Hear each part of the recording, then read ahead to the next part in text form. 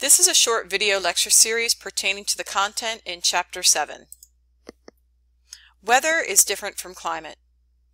Weather pertains to short-range daily changes in temperature, precipitation, humidity, wind speed, and cloud cover. As the picture depicts on the screen, it's a weatherman forecasting what the temperature is going to be across the United States. Climate, however, is a long-term pattern of atmospheric conditions over hundreds of thousands of years. Climate varies in different parts of the Earth, primarily because of global air circulation and ocean currents that distribute heat and precipitation unevenly between the tropics and other parts of the world.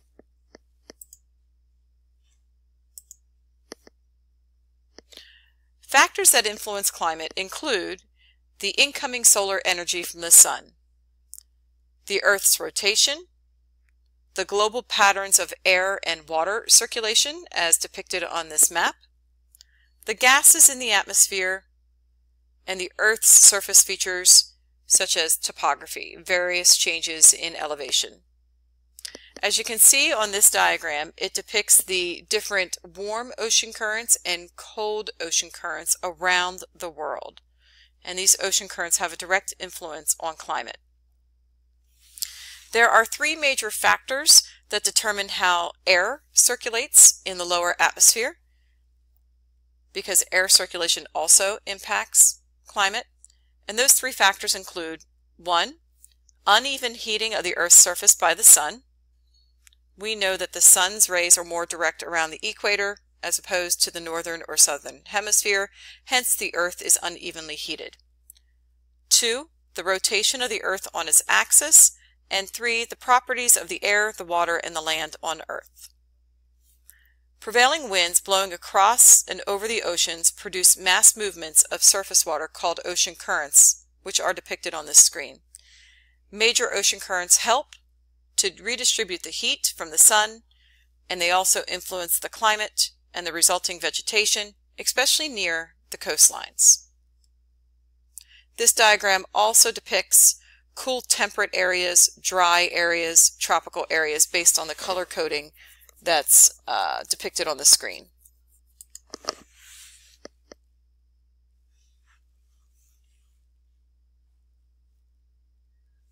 The El Nino effect, or the Southern Oscillation, or ENSO, is an example of interaction between land and air. It's a large-scale weather phenomenon that occurs every few years when the prevailing winds in the tropical Pacific Ocean weaken and change direction.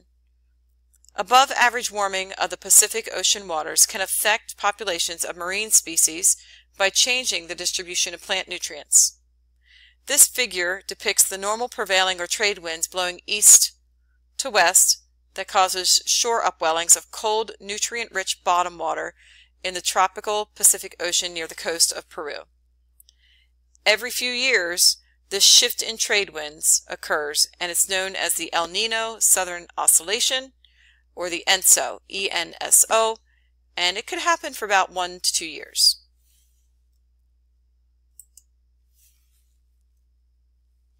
This figure depicts the global air circulation.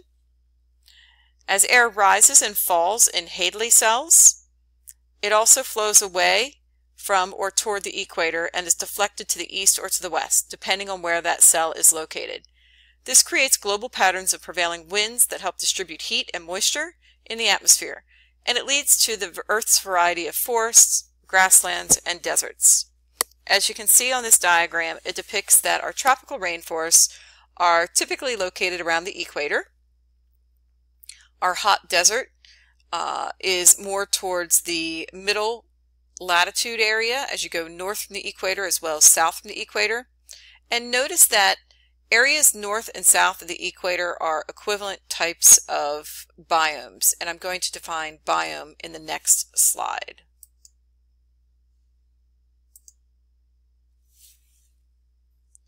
This slide depicts the Earth's climate zones.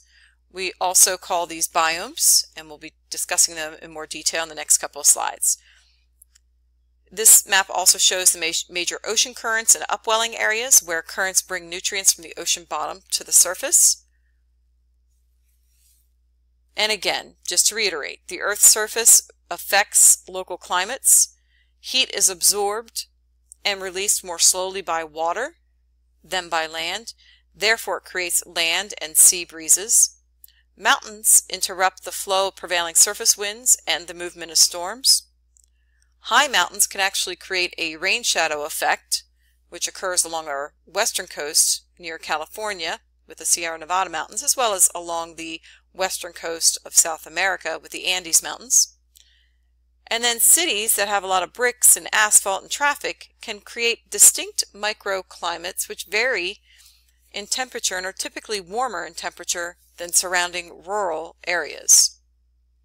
Again, this map is depicting cool temperate areas, tropical areas, and dry areas based on the color shading. And you'll notice that most of the dry areas are located along the same latitude around the Tropic of Cancer, and your tropical areas are also typically located along the same latitude near the equator. So there's a similarity in terms of where these climate zones are located in relation to latitude going north and south of the equator.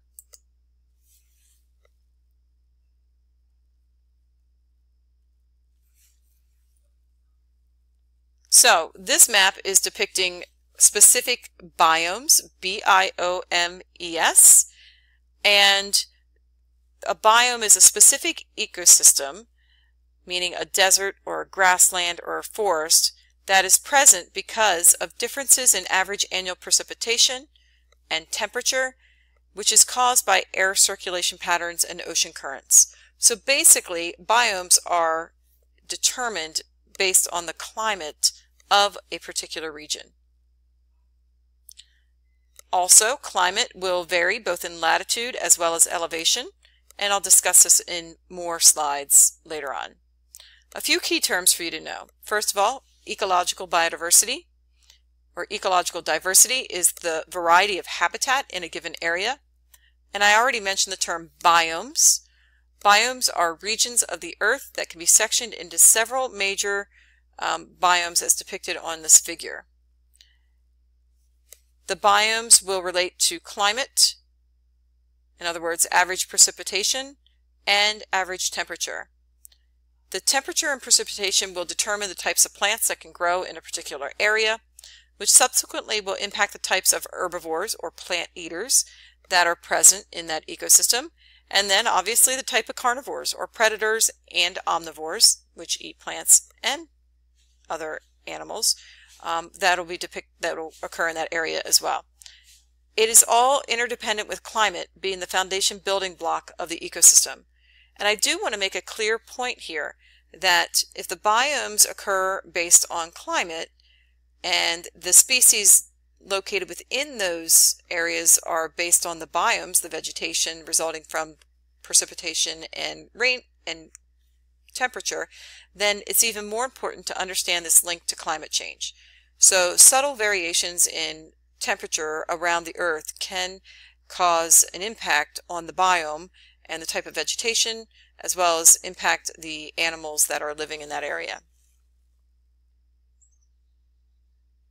So climate is related to location in relation to the equator. The closer to the equator, the temperature increases, with decreasing temperatures as you travel north or south away from the equator. Also, climate is related to elevation. The higher in elevation, the temperature decreases and becomes cooler, and as a result, different types of vegetation will be present. This figure depicts the Earth's major biomes in more detail, and we see that there are high mountain zones depicted in the dark blue. The Andes Mountains located here along South America, and you have a few high mountain zones over in this region, Himalayan mountains.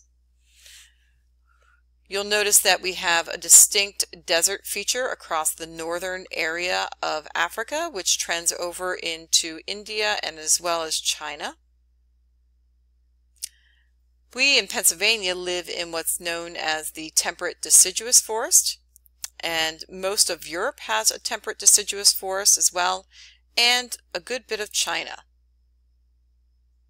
Then we have this lighter green, which is a tropical rainforest, found typically near the equator. There are some areas of Africa that have tropical rainforests. Madagascar is known to be a hot spot in biodiversity as a result of its tropical rainforest. And along the coastline of Australia, there is some tropical rainforest in addition to this area here depicted. Notice that most of Australia is actually considered to be desert. Another biome is known as the chaparral, which is a type of grassland, and you also have a tropical grassland called the savanna. Most of Africa is a tropical grassland. There's a portion of South America in Brazil that is a tropical grassland. We have a little bit of a tropical grassland here in Australia, sorry about that, Australia, as well as some chaparral in some smaller regions all around the southern portion of Europe. This slide just lists the different biomes of the world and provides the rainfall amount typical in those biomes. Notice that the temperate deciduous forest gets between 30 to 60 inches of rain per year, and this is typically the area east of the Mississippi. So we here in Pennsylvania are considered to live in a temperate deciduous forest. Pennsylvania gets on average about 42 inches of rain per year. And then notice how little rain the tundra receives, less than 10 inches of rain per year, and only about 10% of the earth is considered to be tundra.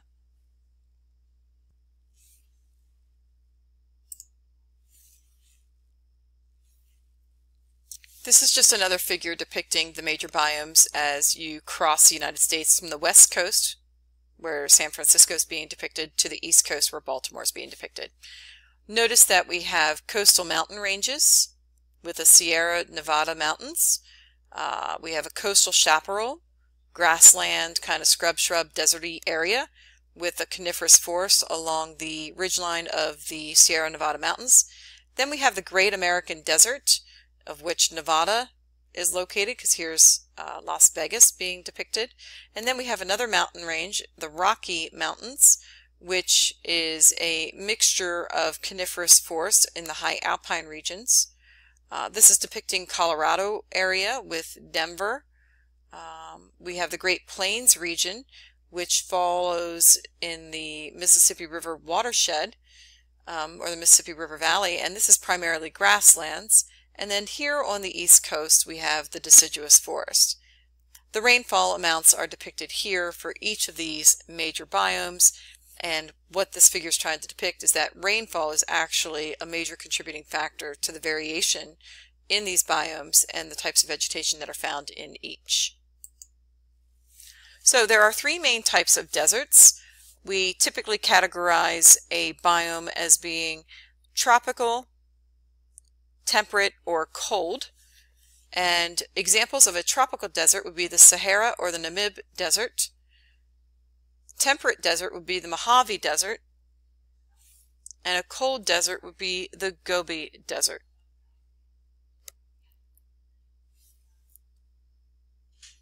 The desert ecosystems are considered very fragile because they have low rainfall and slow plant growth, and therefore their ecosystems have a very short growing season and need to be protected as a result of their fragility.